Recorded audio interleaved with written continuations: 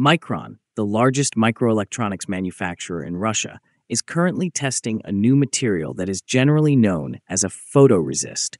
This material is essential for the production of sophisticated microchips.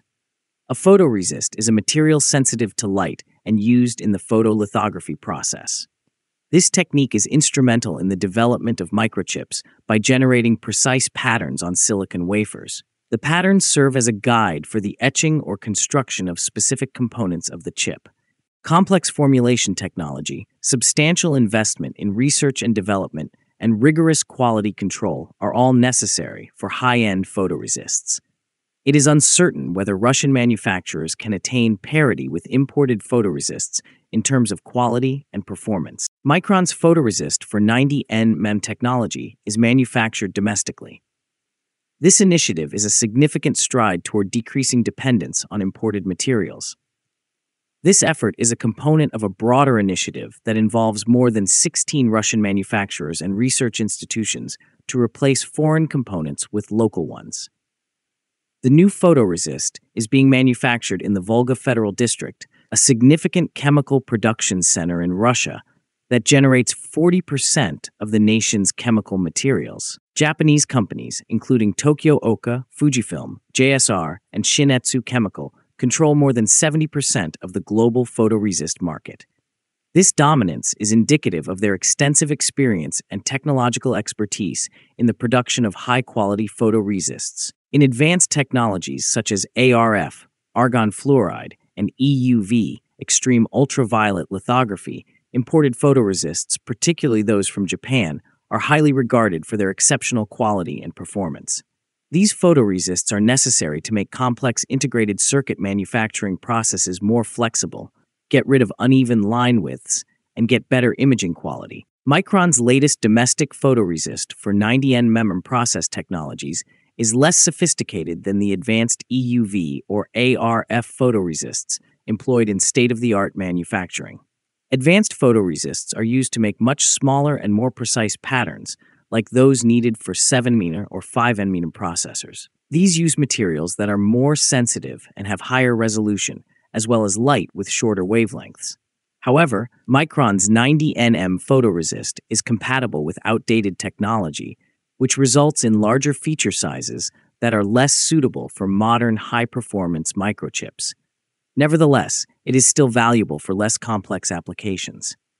The primary objective of Russia is to make efforts in this field to reduce dependence on foreign technologies and establish self-sufficiency in semiconductor manufacturing through the localization of production tools and materials. The Mikron technology for manufacturing semiconductors can produce chips with features as small as 90 nanometers.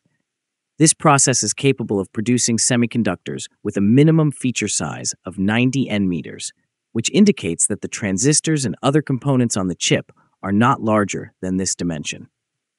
90 nm chips cater to a niche market rather than a wide one in the global semiconductor industry. Even though newer, more advanced nodes like 7nm, 5nm, and below are used in most high-performance applications like AI, high-end computing, and flagship smartphones, 90 nm processors are still useful for some tasks.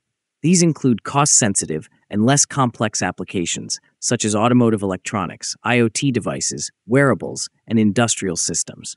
The longer life cycle and low cost of 90 nm technology ensures steady demand in these areas, but it's still a small part of the rapidly growing market for advanced nodes. The Chinese MIC can produce circuits as small as 28 nm and is actively working toward more advanced nodes. The most sophisticated node that China can produce with entirely domestic technology is approximately 14 nm, according to the most recent information. This covers both the design and fabrication processes, employing intellectual property and homegrown equipment. China is working toward advanced nodes such as 7 nm. In contrast, Russia is currently concentrating on 90 nm technology to transition to 65 nm and ultimately 28 nm by 2028.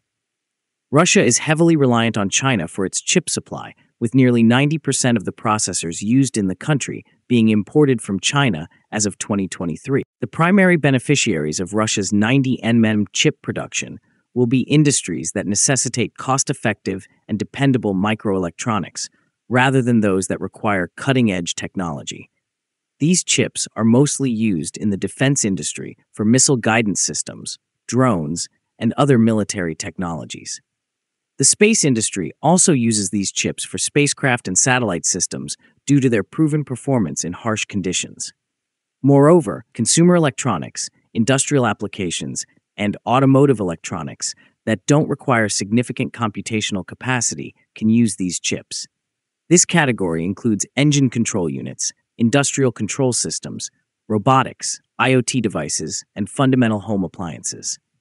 Even though they are only used in limited applications, these processors are necessary for keeping important systems running in areas like defense and space, where dependability is often more important than high performance. In 2021, the Volga Federal District achieved a record production of nearly 14 million tons of mineral and chemical fertilizers, contributing over 40% of the nation's total chemical material output. It is a critical participant in Russia's chemical industry.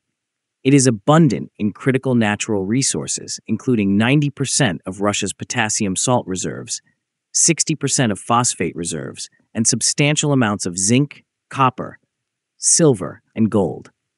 These resources are essential for the production of petrochemicals, fertilizers, and other chemical products. Now, do you think Russia has a long way to go in semiconductors? Let us know in the comments. Please like and share our videos and subscribe to our channel. Please also take membership in our channel to encourage us.